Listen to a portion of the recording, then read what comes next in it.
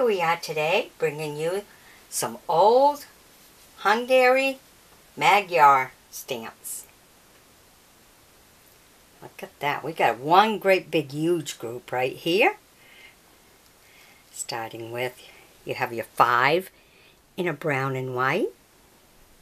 You have your 10 in a burgundy and white, but it's not really white, it's more like a cream color.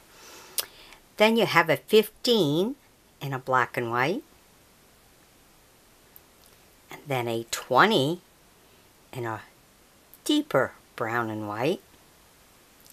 Then you go down to the second row, and there you have where it used to be 60, and it was turned into 25 in the brown and white. And then you have a 60 that did not get turned into a 25. Okay, and then you have a 100 that's in red. Look at that. The wording's in red. And that's on a brown and white. And then you have your burgundy. That's 100, but in black. The writing's in black while the other one was in red. So that's kind of neat. Same value, but different color and different color writing. So that's kind of cool. Then they ventured off into different colors. And they went into blue and white for 250.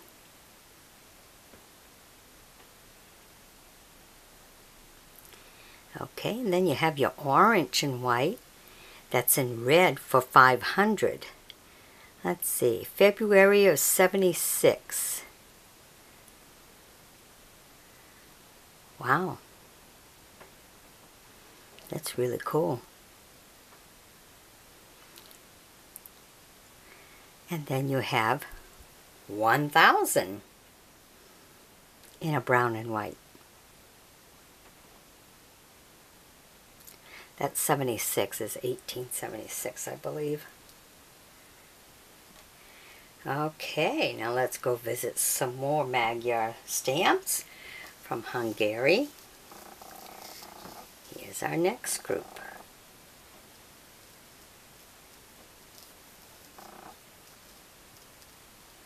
Now look at that top one. Isn't that neat? Now the whole thing about that top stamp, if it did not have that red flag and the date on it, it'd be worth a lot. Of course, I don't have the big winner one. I have the one that has a date on it. I went through all my stamps, one by one, looking to see if I could find the one that was the big win. Did not find it. That's always fun to try.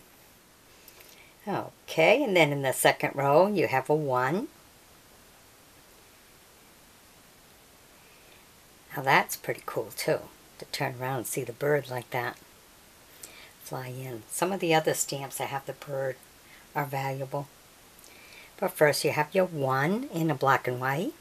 You have your 3 in orange and white. You have your 5 in a beautiful green. I love that shade of green. Not a light green, just a nice minty green. Okay, and then you have your 6, which is kind of, can't say gray, can't say olive green, more olive green than anything. Okay. See, there's your 6 right there. Really good. But look for that top stamp. See if there's no date and no red flag on it.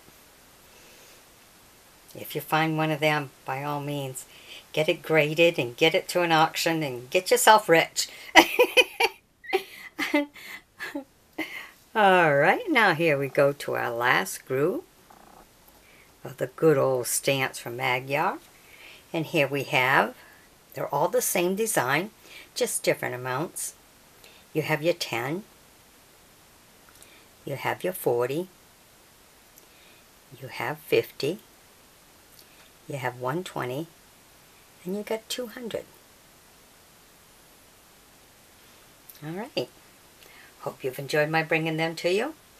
Be sure to sub me, join me as a friend, and by all means, share the video. I'd appreciate that. Thank you. Bye-bye.